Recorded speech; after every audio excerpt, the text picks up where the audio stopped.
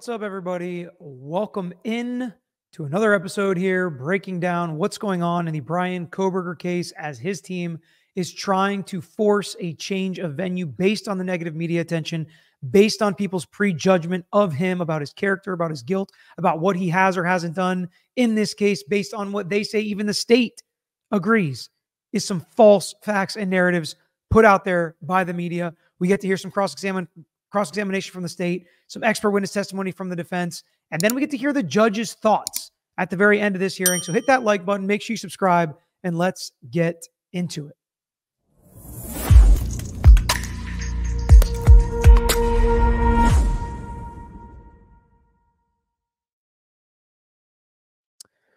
All right, so we are going to pick up the video when we get to some charts, but first let me introduce what's going on here. Right at the beginning of the video, a couple of the experts for the defense have PowerPoints.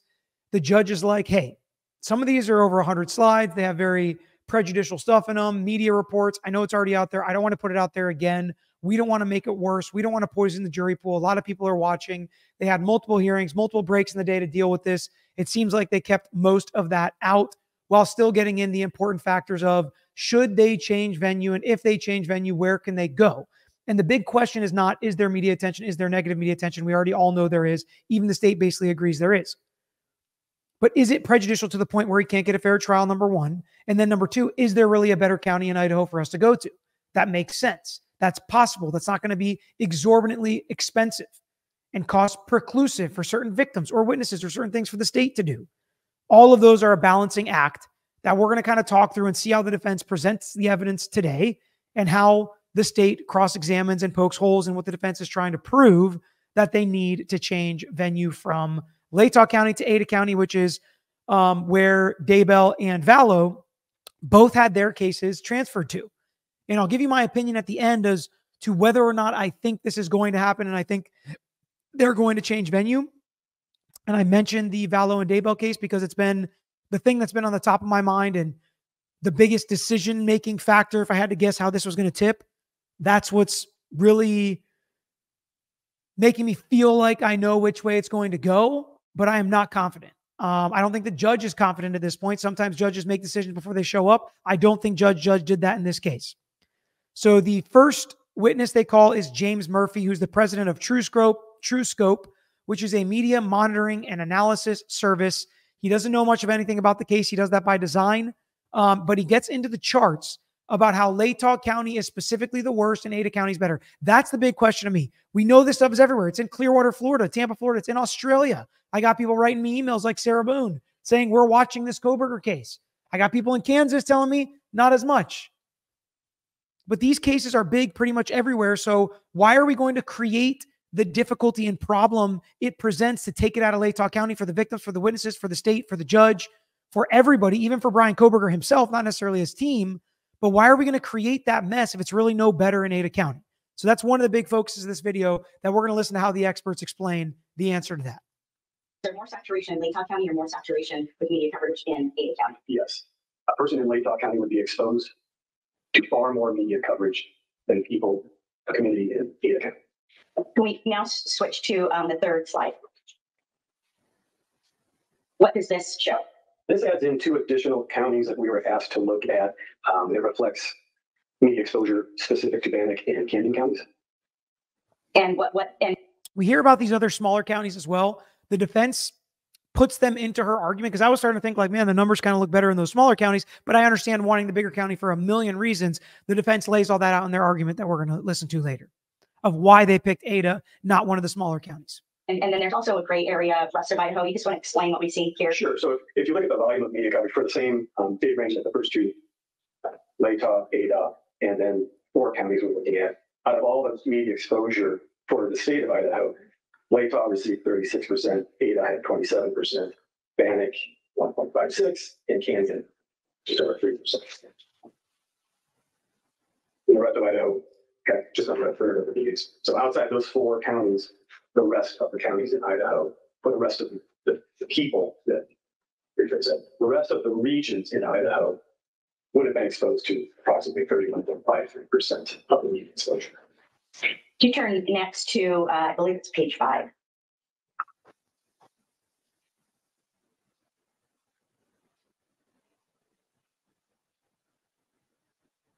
explain what opportunities to be seen are and the differences in the counties.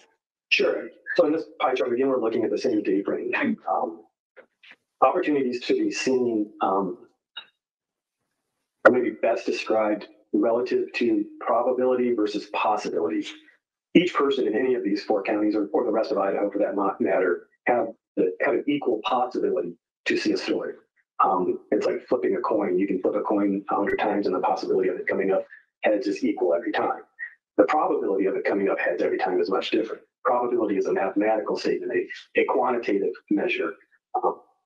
And so opportunities to be seen are dependent on the media type. So, and the points of these charts, which we're going to listen to another couple minutes of it, but it's more likely that you see this stuff in Latah County. We're going to find out throughout this hearing. It's more likely that it's negative in Latah County. It's more likely that you have a prejudgment of guilt. It's more likely you've heard the inadmissible or incorrect facts that even the state agrees are incorrect. If you're in Latah County, it's more likely that you're going to be connected to this case if you're in Latah County, more connected to the university, more connected to the house, have seen the house, have walked by it, connected to all this stuff is just so much more likely in Latah County. That's what they're trying to explain. But I want to show you the charts because the state also has an argument against this. And I found that to be very interesting as well. It was a well done hearing, I thought, from both sides. I liked some of the arguments from both sides. We measure opportunities to be seen for, say, newspapers based on their circulation. These are paid subscribers who you then are paid to receive that news. They consume that news. Television has Nielsen audience figures. Nielsen measures those in smaller markets quarterly, in larger markets 6 times a year, I believe. Any of the broadcast markets we're talking about, and the DMAs affecting this pie chart, would be measured quarterly. So opportunities to be seen are the possibility that people in that county would see it. It's the volume of those opportunities that creates the potential opportunity or probability that they've been exposed to X number of articles or media mentions, discrete articles, stories about this topic you're having us track. The numbers reflected on the pie chart show that over half of those opportunities to be seen reside within Latah County, nearly 60% or 57.03%. The opportunities to be seen per person in Ada County is 31.2%, not quite half, but nearly half the opportunities. And that's a simple mathematical function of all the media exposure in that county divided by the population, or in this case, potentially age eligible for jury duty population. And in terms of the green sliver there, Canyon County is close to Ada. And so if we assume that Canyon County residents might review Ada County news with its population of 180,000, is the dilution of Latah County or the dilution of Canyon County still significantly greater than the saturation in Latah County? If I understand the question correctly, how I may answer that is Canyon, and I would also say Bannock, unless you don't want me to mention Bannock, but the media exposure specific to those counties is statistically insignificant relative to the rest of Idaho, Latah County, Ada County. In fact, if you combined all those two and group them into either one of those, it would change the inferences that we make on the data between Ada and Latah. Can you turn to the next slide now?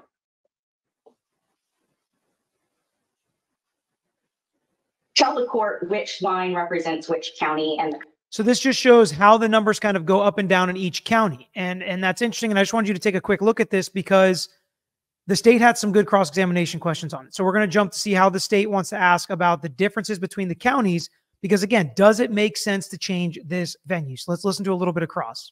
Be a mitigating factor that would decrease the amount of media coverage in this case? I can't say yes or no on that. I would say it depends.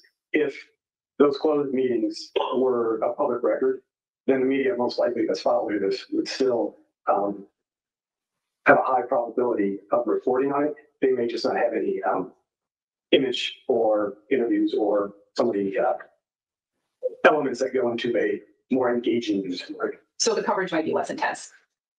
Intense is a qualification that I'm not able to make. I can't tell you how intense something impacts you as a viewer or a consumer. Sure, thank you.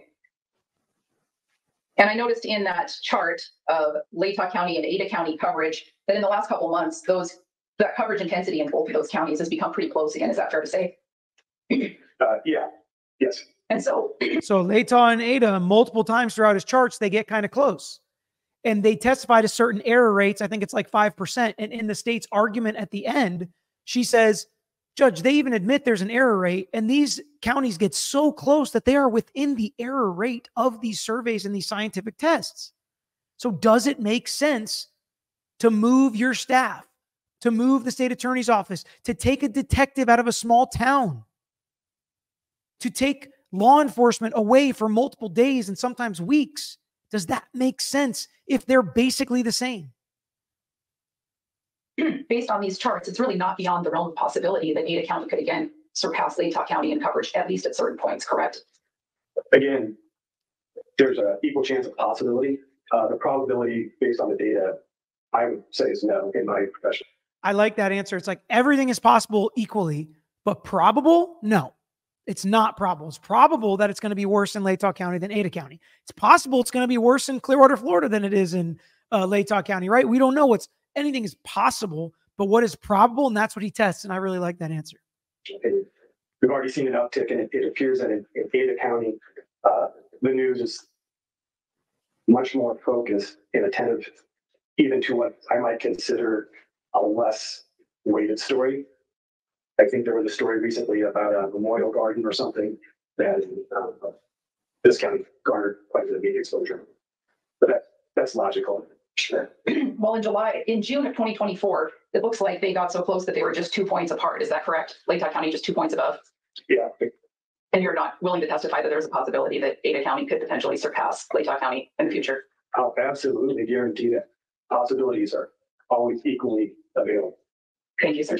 I think it's a good question, a good point by the state, but also a really good answer by the expert. The next witness is a social psychologist who testified at the non-dissemination hearing already. Her job was to study how media could shape the minds of potential jurors. She said most people assume when someone's arrested, they're good, they got the guy, especially if they hear it from experts like cops or lawyers, even though those people can be wrong. So we'll hear her explain a little bit of that. My issue with this witness's testimony, which again, the state did a good job of circling back in their argument, is a lot of what she said. Let me make myself smaller so we can see the slides. A lot of what she said, I feel like could be applied to every case, and almost argues that no potential juror could ever be fair. Throw out the jury system, let judges or prosecutors or cops make the decision, right? It's like defense attorneys don't want judges to make the decision. So we've got to find a way to get the best and most fair jury system. But a lot of what she said, I felt like could be applied to literally any jury in any case. So I don't, again, understand why Ada County would be better than Latah County with a lot of what she's saying, except when you look at the prior witnesses, and all these witnesses build on each other, that there's a higher percentage, a higher probability that the people in Latah have seen this stuff and think this stuff. Once you think it, it's really hard to undo it. And I do agree with her there. But a lot of the problems she talks about stem across all jurors. I make sure, I want to convince myself maybe that, I've caught the right person. And, if I'm in that position, doesn't make me less biased, right? We all have biases. All humans have biases. And they also could be wrong. Like I said, people can get arrested for a crime when they didn't commit it. And what we found in research. Very true. Absolutely accurate. They're supposed to be presumed innocent and people don't do that. I agree with you. But that's what we have to deal with in literally every criminal case. Over many, many years, decades, is that if somebody has any kind of indicator of authority, even if it's something as minor as height, but certainly, an occupational status title, that people will take their words so far that they'll do things to contradict their own morals, and they'll be influenced in areas beyond the person's expertise, like a doctor influencing you in your relationships or something that's totally irrelevant. And so we take it a little bit too far. And in the case of Moscow and Latah County, it's a really small community, right? And so the authority figures are often going to be people who are known and well trusted. And, so that makes this fact even potentially more problematic. And, as you know, Chief Fry, the chief of the police at the time, had said that he was certain that he arrested the right suspect and he didn't have any doubts. And so the community. And that's why that type of stuff is annoying. And I wish they wouldn't say they're certain. I wish, like the U.S. attorney in the Birchmore case said, we're confident we have the right guy. We're alleging these things. We still have to prove them. We think we can prove them, but not, certainty. This is it. It's over, whatever. That type of media coverage does create problems. And again, we're gonna take the steps of what's the difference in this case, what's the difference in Latah versus Ada. More of that's coming. He would say, okay, well, the chief of police is sure, so then I can be sure too. But like I said, we can't assume, and there's no trial that had taken place yet. And so we can't assume that that's accurate information, but we tend to take that a little bit too much at face value. The example that you gave of the police chief speaking out and offering what he thinks about a case, is that something that creates more bias in the minds of the Latah County residents that heard that? Yeah, I mean, they're familiar with him. They know him to be an authority figure. They may know him personally or trust him personally. And so, yeah, somebody outside of Latah County, they'll still be affected by his authority status, but maybe not as much, right? And then he also has power over people in that community, and that seems to carry some weight when it comes to this type of influence. So similar in every case, but even worse specifically for the people in Latah County. Then she says a majority of people will be biased against Brian Kohberger. Yeah, that's how it works when you're a criminal defendant. People automatically think you're guilty. Every criminal defendant has to deal with it. That's why a huge part of every voir dire, when we try criminal cases, that's what we try to hit on is please don't sit here and think he's guilty. Don't make us prove his innocence. That's not how this process works. And that's what we talk about a lot on this show. But how does it specifically relate to this case in Latah County? Well, there was a lot of pressure on law enforcement to keep the streets safe and the community safe, so they better get him. And then she explains confirmation bias and cognitive dissonance, how people may think the defendant is innocent, but they're so loyal to their local community that they're conflicted. And they don't want to put an innocent guy back, or to put even a maybe guilty guy back on their streets. So are they going to just say, no, you know what? We're not even going to think about that. Because if he even may be guilty, we got to throw him in. That's not how the law works. It's beyond a reasonable doubt. But this is how the law is and how we set up the jury system, right? It is jurors from the local community, the people that live there, the people that are affected, the people whose tax dollars pay for law enforcement, for state attorneys, for judges. They are the ones that sit in judgment. They are the jurors in their local community and jurisdiction. So a lot of these factors that she's bringing into me are saying, like, should we just change the whole system and bring like New York City jurors here to Tampa, Florida? Should we bring Kansas juries to New York City to make those decisions? No, the point is that's not a jury of your peers. Those aren't the people that live with you or with the victims and are around this case and understand how things work in New York versus Tampa versus Kansas. Like we talked about in the Crumbly case, a lot of guns, a lot of shooting, whatever it may be very different than New York City. So that's why the system is set up. We're balancing all this stuff. And while there's some good with it being local, there's some bad with it being local. It's imperfect, but that's why we get to question these jurors. And that's why I hate some federal systems where the judges don't let lawyers ask questions. This is showing how important it is. Now you really need to. And you can't just have any random people that live locally be the jurors. But a lot of what this witness is saying, I do think could theoretically apply to just everybody. And it doesn't make sense to completely flip the system on its head, in my opinion. Because a lot of work has gone into making it the best we can. It's not perfect, of course. Then we're going to get to, let's hear her final conclusions, specifically about how all of this will affect the jury pool here in Latah County. Even a little bit, then discussions could actually make it worse and worse over time. It could get polarized.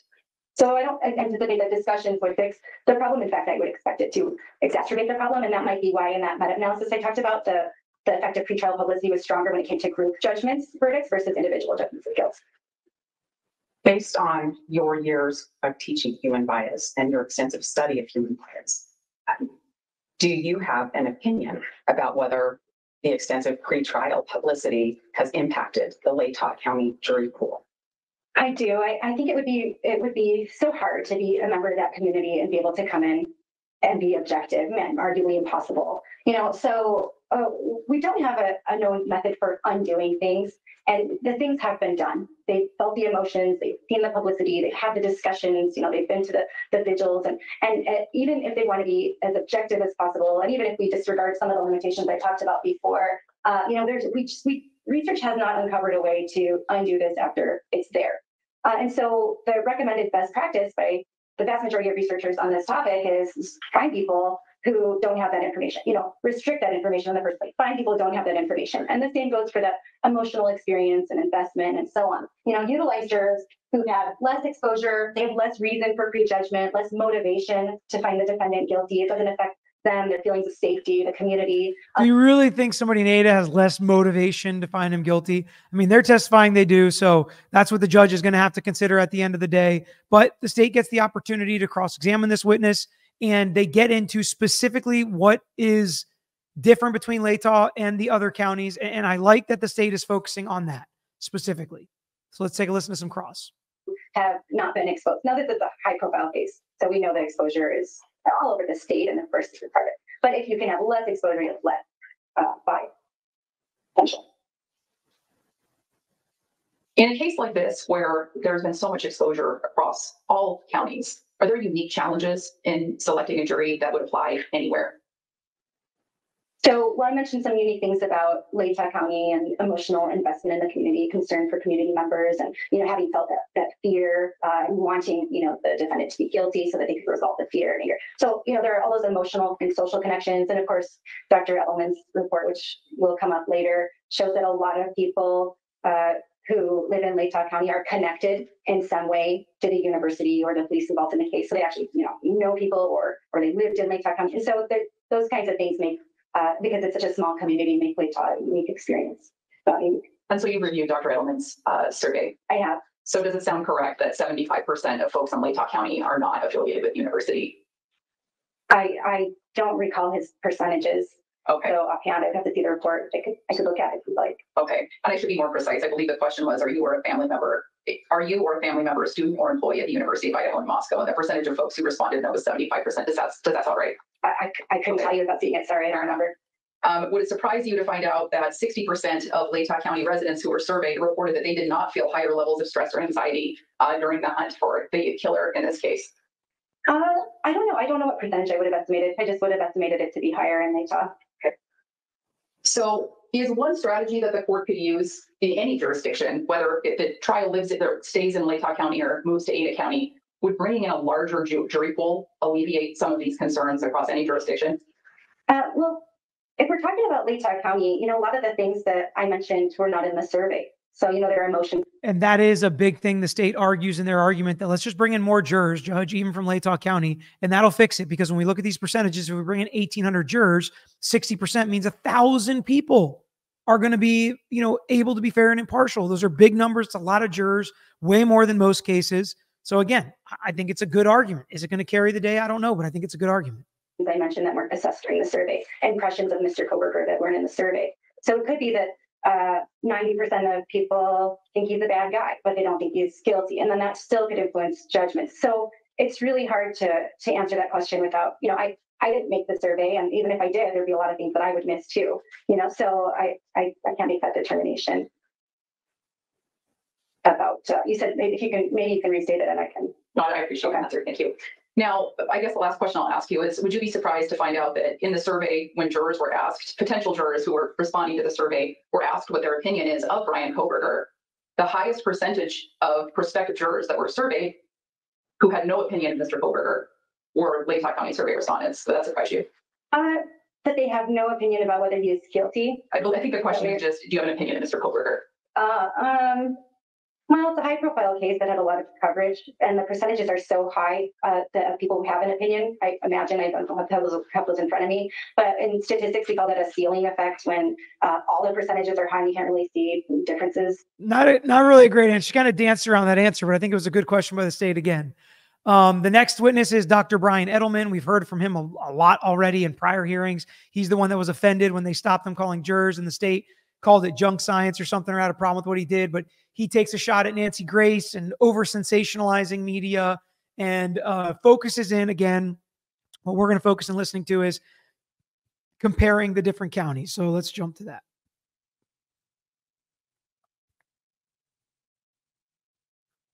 If you were to move it, where would you move it? That's question 2. We're on to the second part. If you were going to move counties, where would you move and how? Again, he went through all the questions he asked, the background questions. Have you heard, seen, or read anything about the case? When you ask them just yes or no questions, they always say just yes or no. When you ask them specifically about facts, you get to know a lot more information. A lot of that we already saw. He does a really good job. I mean, this survey really digs in. It's crazy the amount you can get into in high-profile cases versus normal cases. It would be so nice if we could do more of this in voir dire. We'd have a much better idea than what we normally have, just like an hour or two with the jury. But nonetheless, we learn a lot from the way that he did it and how he compared it to other counties, which again is the focus of what we're going to talk about today. We don't need to go through his full PowerPoint presentation again. We did that on a prior video. If you want to see it, you can check it out on our playlist. Go ahead and hit the like button if you guys haven't already as well. But this is how we're going to compare the counties and why are they picking Ada County to make that request. That's where this comes from. So you'll see recognition rates are high in these three counties we tested. So we tested Ada County because it's the biggest county in the state. It's about 406,000 people over the age of 18, and other high-profile cases have been moved there before recently. Canyon County we picked because I believe it's the second largest county, and it is also near Ada County. So it's a big county. We picked that, and we picked Bannock County because it's just far away, and it had less media coverage. So we wanted to see if there was a possibility that people would have less case knowledge here. And you can see recognition rates vary from 90% to from 84% to 93% across those three cases. And you can see that in terms of how closely they followed it is less than we saw in Latah County. So Ada is 58, Canyon is 51, and Bannock is 46. Compared to Latah County, remember, it was 68%, much higher. The guilt rates are essentially the same, or it's a little higher in Bannock County. But because of when I was looking at these, I was like, these other counties look better. But she'll answer that in the and I don't know where all this stuff is, obviously, right? I'm not from Idaho. But the defense explains this later. We're going to hear her argument. Population size, there's a big difference. So again, you'll find about 16 times more people in Ada County who have not prejudged compared to here. And then similar in terms of the strength of opinion and difficulty in convincing them that he's not guilty, similar to what you see here. And sentence similar as well. So you're in the 49 to 57%. So these numbers are also high. Where do you start to see differences that matter? You start to see differences when you talk about personal connection. That's where the big differences come up. So remember we said 79% of people in Ada County had talked about this case. Might be wrong, might have been higher. It's just 60% in Ada County, 50% in Canyon, and 51% in Bannock. So it's much lower. You'll see whether or not they've experienced high levels of stress. In Ada County, it's just 17%, and the other two counties, it's only 11%. It was 39% in the county here. And then whether or not they know someone who experienced higher levels of stress, we had 45% here. Here we're down to 24, 19, and 19. So you see big differences there in terms of the community connection, the personal connection. Their case. What about the connections to Moscow that are unique to this area? Yes, so just 20% in Ada County know someone who lived in Moscow, 15% in Canyon, and 16% in Bannock, 78% in Latah County. Whether or not they were a student or employee in Latah County, that was 25%, and we're looking at 4%, 3%, much lower. Whether they visited a home or saw it, Latah County is 40%. Here we're down to 8%, 3%, 2%, much lower. Whether or not they knew someone who actually was involved in the investigation, in Latah County, that number was 22%, I believe. And in Ada County, it's just 4, Canyon is 2, Bannock is 2. So much lower when it comes to those type of connections, the personal connection, personal investment in the case. What about the recognition of media items? Yeah, so we had, I think it was 79% in Latah County knew at least 5 of those media items, and it drops to 65% in Ada, 52% in Canyon, 59% in Bannock.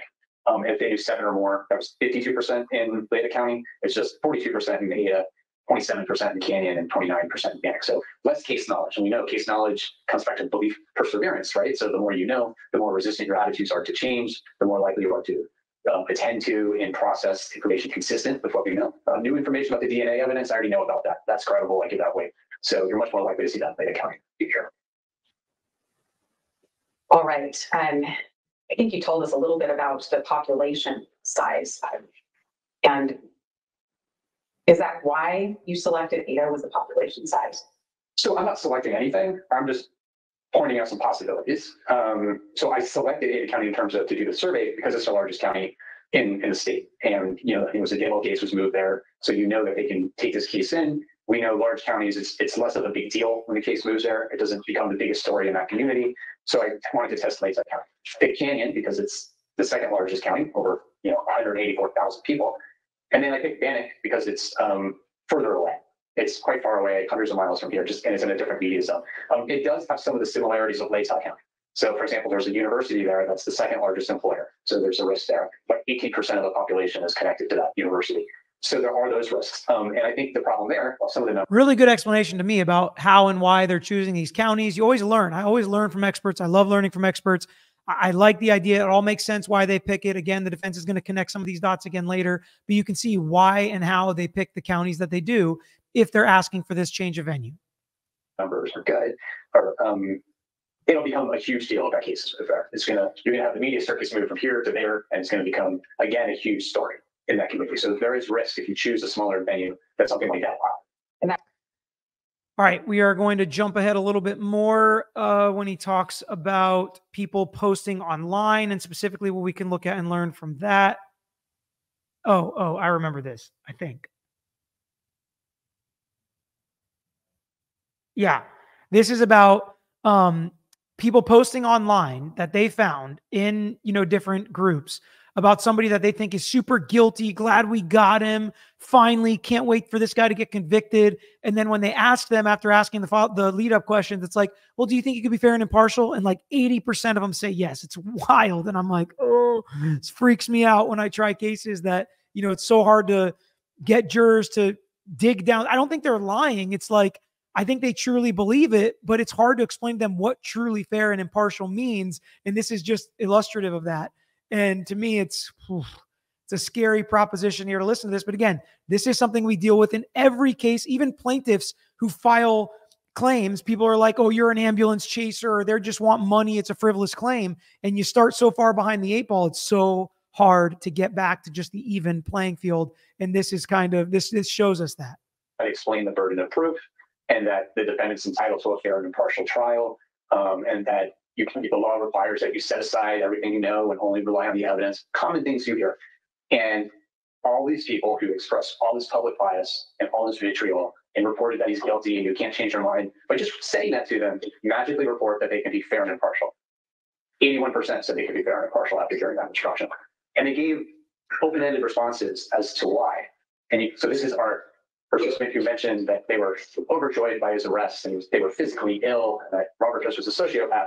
Well, on a scale of yes, definitely to no, definitely not, they reported that they could definitely be fair and impartial. And they reported that I could start from the beginning and listen to all the information presented and follow the directions and wipe out everything that I know. I would need to be convinced beyond a shadow of a doubt. So the state does say in their argument as well at the end, which I keep saying was good, you can't just take all the jury instructions and everything we tell a jury and throw it out and throw it away and just assume every juror is going to be bad. We can't do that either. So we've got to have a balancing act. And I think the defense does a good job of trying to balance that. But also pointing out a lot of flaws in the system, a lot of problems in the jury system, and a lot of things that we as lawyers and as a society need to work towards making it better. How can we educate jurors more beforehand? And I really think the media is partially at fault for the negative education on the legal system. And we have to try to undo so much of that at trial, which again, is one of the points of this YouTube channel.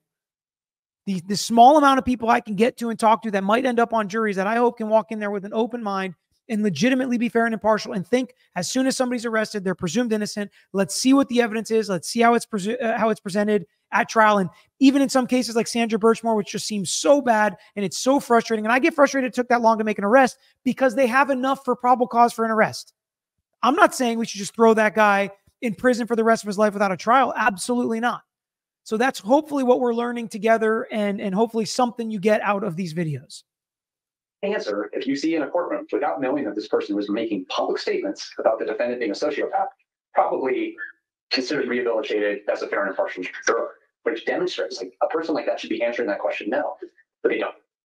And even kind of going back to the Rideau case, which was recorded confession in the police station with the chief of police on one side and officers on the next, played in the media with music on it. It was highly prejudicial in a small town, and the Supreme Court ruled that threw out the conviction because of it. All the jurors in that case who saw that confession reported that they could be fair and impartial. They all sat on that trial. They all reported that they could be fair, and the Supreme Court didn't take that at face value because the content of the coverage was so prejudicial. All right. Based on your years of experience, your education, all of the work that you do in general, and then specifically the work that you've done in this case, the survey, the hundreds of comments, do you have an opinion about this case and whether we can seat an impartial jury in Lake County? I do. What is your opinion? So my opinion, again, is based on whether or not there's a reasonable likelihood of using that standard, which is less than the preponderance of the evidence. Lake County is a small venue, and the crime has been seared in the community's consciousness. People have been saturated with prejudicial coverage. Many people here have direct and indirect connections to this crime. People here demonstrate they experienced fear and stress, panic in this community. There's significant rumors and misinformation that have been spread and people have been exposed to in this community. There's a feeling of pressure to convince. I think given the reaction that people think the community would have if he's acquitted, that's particularly concerning. We know from the data that jurors have closely followed the case, they've talked about it, they're familiar with prejudicial details. I think that the presumption of innocence has been undermined and presumption of guilt prevails in this community. And I think the pre-existing attitudes and opinions will influence how people process evidence. So even if the same information is presented at trial, there's a big difference in terms of jurors being exposed to that for the first time. I don't know about the DNA evidence. I don't know about the videos versus a juror being exposed to something that they already know, where they're just confirming what they already know. I already know about the DNA evidence. They'll hear it in the way that they have already heard it on the media, right? If they've already heard DNA is proven, it's his DNA on the sheath or whatever, they'll just assume that, yes, that's what it means. Even if the expert witness or somebody is testifying that that's not what it actually means, that's the confirmation bias stuff. It's just triggering a memory of what I already recall. And I'm processing this information through that filter that is consistent with what I believe and I already know. And it impacts how they see government witnesses and how they will view and evaluate defense witnesses. And I don't think voir dire is an effective remedy, given the research I've done, my experience doing jury selections, and the nature of how memory works. So taking all that combined, I think it's appropriate to change that. Thank you. So he thinks it's appropriate to change venue. No surprise there. And no cross-examination. They already kind of have what they need from him. The judge has already heard it. The judge can take all that into account. When the judge is the decision maker, you don't have to necessarily rehash things. You just put things on the record and in front of the judge to consider. He has that. Last witness is Dr. Dare. Tons of work and surveys, especially in the legal field. And in her opinion, Edelman survey and what was done in this case was valid and reliable. We'll listen to just kind of her summation and what her overall opinion is. Let me see. It sounds like Can I answer the question? you had a really thorough look before you had your opinion as to whether the survey was valid. Yes. Do you have an opinion about whether it was reliable? Yes, in terms of measurement reliability, which includes things like if you are an interviewer and you are asking questions, it could be biasing if you're not trained properly. And the mode of survey that you're doing for change of venue surveys, the typical mode is RDD surveys, which is phone surveys versus paper or in person. And so the interviewers must be trained and supervised. My understanding is that research strategy has been around for 20 plus years. So I'm assuming they're like our lab where they were trained properly and they have supervision where there's supervisors also. I don't love her saying, oh yeah, it's valid and reliable. And I'm assuming this and that. She's probably not wrong, but could have determined that probably before testifying, I think. Supervising the interviewers. So that's another way to combat non-response bias, which includes refusal conversion training, which is, I think Dr. Edelman alluded to it earlier, things like soft refusals. If someone calls up and says, I'm making dinner, I'm too busy, I'm giving my kids a bath, I'm running to the store, whatever it is. We train the interviewers on how to handle those situations so that we don't get only the first person that answers the phone or only those people that are saying that they're busy. So that's all part of the training to make sure that we get at non-response. Right. I think that you have answered my questions really well. And based on, just to sum it up, based on your look at the work done by Dr. Edelman with this survey, your opinion is that it's a valid survey. Yes, basically it's what I would have done or what we would have done in our survey lab. Thank you. All right. And that's the end of the testimony. No cross there. But then we get to the arguments from each side, starting with the defense, where of course they're going to start with the fact that there's tons of media coverage. It's all bad. But she also gets into comparing the counties. I'm going to play this part here because I was like, oh, I take offense to this. She said, there are no media shows talking about how he's presumed innocent. And, you know, it's all he's guilty, guilty, guilty, all bad, bad, bad. I was like, hey, Ann Taylor must not watch the show, right? She must not watch the show. But we're going to hear some of her argument here as to why the venue should change and why it should go from Latah to Ada specifically. And it's some really good arguments here. And then we're going to kind of talk through the states. I'm not going to play a lot of the states, but we're going to talk through the states as well. You heard a lot about that today. You heard how bias is created. And when you think about this little community and all of the people that spoke out early on about this case, That's how the bias starts in this case. People in this community have a lot of ownership in the case as well. They're connected to the case by being related to or knowing people that conducted the investigation. They're connected to the case by knowing the community leaders that have spoken out about the case. They're connected to the case by the relationship with the University of Idaho. That's a pretty tight connection. And that is how you have to think about the human bias that exists and how it cannot be fixed if we get to jury selection. Your Honor has to look at the content and know the content of the media and know that there hasn't been positive stories about Brian Kohberger. It's negative stories. There's not a media story talking about Brian Kohberger's right to be presumed innocent. There's not a media story talking about Brian Kohberger. Yes, there is. There's a media channel that talks about his right to be presumed innocent. Come on, Ann Taylor. Loved by his family.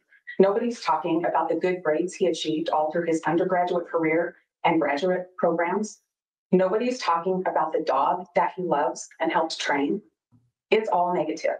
How many people know about that stuff, right? I mean, that's one of the problems as well, but I get what she's saying. It's false. It's misleading. It's stuff that's rumor and never coming into court. There are things about his character that are just untrue that are out there. When you have this much information surrounding a case, it's an extreme case and it's all over the place. I don't want the court to think all this social media happens and it's not centered in Latah County and think that's okay, because it's just not. There's plenty that's centered in Latah County. I'm sure the court remembers where we started earlier today with the two pie charts that we were shown by Truescope this morning. One talks about how big the coverage is in Latah County that projects into Latah County compared to how small of a piece of the pie of the whole population in Idaho that Latah County is. So that's a lot of coverage directed into Latah County, and that's the stuff. Those are the news stories, the nightly news that's coming into Latah County residents' TVs. That's their newspaper that they're going to get in the morning. But that's not all. Latah County has as much access to primetime news stories, as much access to Facebook groups, to different podcasts, to watch things on YouTube, to buy books containing this information. They have as much access to do that as anybody else. So you have to recognize how big the case is, how much coverage there is, and just how prejudicial the coverage is. We understand that learning from Dr. L. O'Leary this morning, when she talked about bias. So having that as a backdrop and thinking about the survey results that we just talked about, you can see that there is a huge correlation to the few media items that could be tested and prejudgment of guilt for Mr. Kohberger. And those are people in Latah County. You can see the case connections that are bigger than the other counties, and they just don't go away. You also should be aware that the coverage doesn't drop off. It's not going to stop. It may peak and it may dip a little bit. It comes right back up. You can expect that will continue. We have a pretty good schedule of hearings coming up for pretrial motions. The court issued a scheduling order a couple of months ago. And so you can expect that the interest in the case is going to pop back up every single time we have one of those hearings. And that's a lot of media coverage, and people in Latah County are going to see it and read it, and they're going to continue with their opinions. So what do we do? What do we do about it? It's tough. It's really tough in Idaho. There is a lot of case recognition, and there's prejudgment in Idaho, but there's hope. When you look at the survey and you recognize that in other parts of this state, people don't recognize as many media items as they do in Latah County. That's good, because that links right to prejudgment. So that's good. That's hope right there, that we can find a jury somewhere in the state to give Mr. Kohberger his right to a fair trial. It's also a much larger population, so the impact on people sitting on the jury would be much smaller. Imagine with me that we are here in June of 2025, and we're here, and we've seated 16 or so people over here. You're going to recognize some of them. People that sit in the courtroom in our audience that want to come and listen to the trial are going to see them. Even if they don't listen to the trial, people are going to know who. But that happens in every case, locally speaking. So you can't possibly argue that you could never try a case locally where it happened, because that's how it is. I just had two people call me from a criminal trial that they sat. One of them got on the jury. One of them got close. That they were like, yeah, we were talking because the state attorney knew you, the judge knew you. I put down there that, my husband works with you, all this stuff. It's like, that's just how it is locally. A lot of people know each other. That doesn't mean you can't have a trial there. I get it creates issues and you deal with those issues in voir dire, but it doesn't just automatically mean you can't have a trial there. And I think we've got to make sure, because it's like, oh yeah, that makes sense. Yeah, we shouldn't know each other, but it's like, no, we want trials to happen locally where the crime occurs, the community that's affected. That is the rule. Changing venue is the very limited exception to that rule. And I'm not saying this case doesn't fit that exception. I'm just saying some of the overarching themes and arguments make it seem like every case should go somewhere else. Whose car leaves their driveway every morning to get to the courthouse by 8:30 for 3 solid months. And those jurors that sit over there are going to feel an immense amount of pressure to answer the call of the community to be safe. You can read those comments about what people in this community think about Mr. Kohberger and what they think would happen if the jury found him innocent. It's hard to imagine that one of those jurors who all of a sudden said, you know what, I'm not sure, and listened to more evidence and said, I'm really not sure. I don't think he did it. Are they going to be brave enough to do that, to write not guilty, to say not guilty, and to stand their ground? That comes right to impartiality, that the court has to be sure that that's not going to happen. And you can't be sure that there's a way to pick an impartial jury in this community. In Ada County, we don't have that. We don't have Canyon County, we also don't have that. Those are jurors that are not from this small, close-knit community. Those are jurors who aren't going to run into a police officer that investigated the case at a grocery store, or maybe somebody from the prosecutor's office at the jazz festival at the college. They're people who don't have those connections. The other difference that I think is really important to think about too is that the location, the connection to the house where this happened. That has been a pretty big deal in the community and wider, but in the community about whether the house should remain standing through trial or should be torn down. And there's been an awful lot of publicity about that. People in this community have an opinion one way or the other. We aren't going to know what their opinion is, but they're going to bring that into the courtroom. Again, that happens in every case, but I do agree with what she's saying. Because of the high publicity and high profile nature, people want him to get convicted. And if he's not, there could be backlash in their own community and jobs and families. I do understand that. People in Ada County do not have. And why Ada? Why not Canyon, or why not Bannock? I think that's something that we should talk about. The easiest one to talk about is Bannock. The numbers look a little better there in a lot of regards, but it's a smaller community as well. And so I think that there's a danger that if the court says, I'm going to change venue and we're going to Bannock County, I think there's a danger with that small community. There could be more interest all of a sudden, and we may run into it. So this is why she's saying the bigger county is better. The small interest, it just becomes the big story and everybody cares about it. And then all of that's a problem in the small county, the new county that it goes to. That's why the bigger county will be better. And same reason the prosecutor makes the percentages arguments with a bigger group of potential jurors. We can get a bigger percentage from a bigger population, which is even better. A bit of a problem. So that's why I'm not here telling you Bannock County, but if you tell us Bannock County, I think we have a lot better shot at seating an impartial jury than we do here in Latah. Canyon County is the second largest. And Your Honor, honestly, if the court says, let's change venue, let's go to Canyon County or Bannock County, I think we have a better shot at getting. So she's like, we want Ada, but if you say one of those other counties, we're game. All of them are better than Latah County, which I thought was actually a good move by her to show there's not some reason we want Ada. It's not like we think we have some advantage in Ada County, but Latah County is a no-go. We'll take any other county, basically, is what she's saying, is what it sounds like to me, but specifically the ones that show in the survey that they are less biased, less prejudgment of guilt against Brian Kohberger. An impartial jury. But we picked Ada County specifically because we're aware of the structure of that courthouse, the way it's set up. We're aware that there's at least some statewide precedent for moving these big cases to Ada County. And we're aware that it would be easier to get our jurors to and from that courthouse in a way that they wouldn't have to go through the media. They would be kept private and in secret and secure. It makes sense to focus on Ada County for a lot of those reasons. Your Honor, we're mindful that that's a lot of miles away from here. And this is, again, part of the argument the state makes. At the end of the day, the interest that we have is to protect Brian Kohberger's constitutional rights. his right to a fair trial is as important as our right to free speech, our right to bear arms, our right to be free from unreasonable searches and seizures. And the right to a fair trial cannot happen in Latah County. There is way too much media coverage. It is biased media coverage. It has impacted the potential juror, and it causes bias in the potential juror. This is a tiny little community. And the state says it's not that tiny. It's not that little. It's on the upper 25%. And the state really makes a good argument about you can't throw out the whole system. There's bad media attention everywhere, rounding error, even the errors they talk about in the different communities.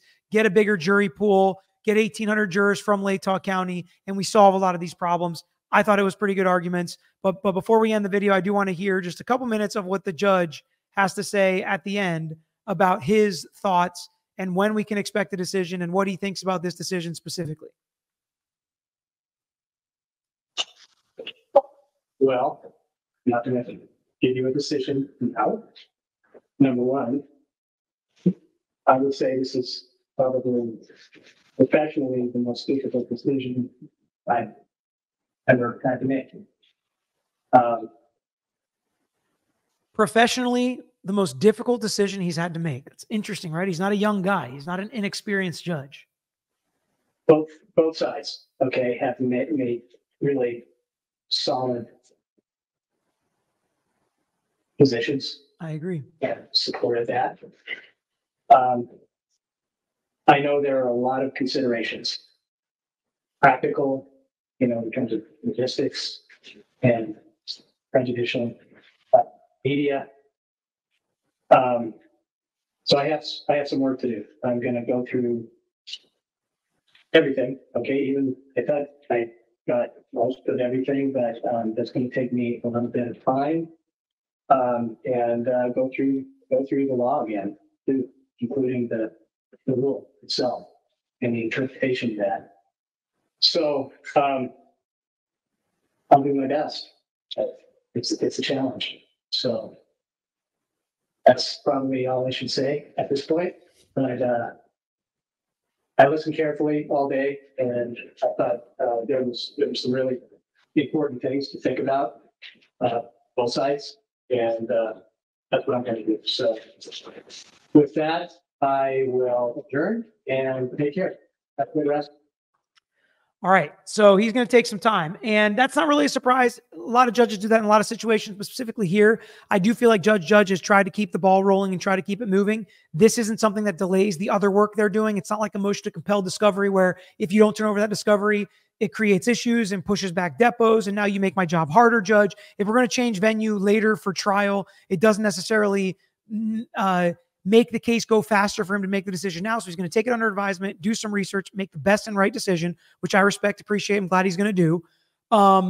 And so that's not a surprise as far as the delay, but what do I think he's going to do? Okay. I think there are really good arguments on both sides. So either way he comes down, I don't think it was a guaranteed, this is going to be a super easy winning appellate argument for Kohberger if the judge denies this motion, but I would lean on the side of granting it. And the reason I think he's going to grant it is the number one reason is the Daybell Vallow situation. High profile. We know it works well in Ada County. That's where they were moved to. Publicity was there. They were able to pick juries there. They were able to get to verdicts there. They were both convicted, but neither here nor there. So it's been decided by another judge. And I think other cases have moved to Ada County in the past. So it may be an Idaho thing, but there's some precedent for it. I don't think it would be an overly controversial decision, which judges don't like to do. It would be kind of following suit. Not necessarily passing the buck, but not making some crazy decision. So I do think that's one of the main reasons. I also do think the media attention is there and we know it's bad. And if the defense is saying it'll be better in Ada County, fine. I don't know if it will be, but fine. Let's go ahead and try Ada County. It won't be the biggest news story. There'll be other stuff going on, better than moving it to a small county, and a better chance, a higher probability. Anything's possible, and there's no guarantees in life, but a higher probability of getting a less biased jury with less prejudgment of guilt, more likely to give Brian Kohberger a fair trial. To me, I feel like there's enough pushing me in that direction, especially balancing the negative part, which is logistically it's difficult. more difficult for the witnesses, more difficult for the victims, which you don't want to do. But when balancing all that, I feel like it does tip in favor of moving it to Ada County. That's what I would guess, but I am not at all confident in that. Please let me know what you think is going to happen in the comment section, and I'll take a look at it later and kind of get the feel and the vibe of the community and what you guys think as well. Make sure you guys hit the like button and subscribe to our page, and let me know when anything comes next in this case that you want to talk about. But for now, that's all I got. Till next time, I'm out of here. Thanks for watching another episode of The Lawyer You Know. If you enjoyed the episode, please hit the thumbs up and share with your friends who may be interested here on YouTube. And don't forget to subscribe. You can also follow us on Instagram, Twitter, Facebook, and TikTok.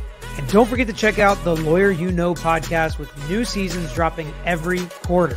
If you have a case you want to talk to us about, if it's a personal injury case, wrongful death, catastrophic injury, car accident, or slip and fall case, please email us at lawyeryouknow@gmail.com. And of course, all these links I just mentioned are included in the description below on this episode and every episode. So until next time, this is Peter Tragos, The Lawyer You Know.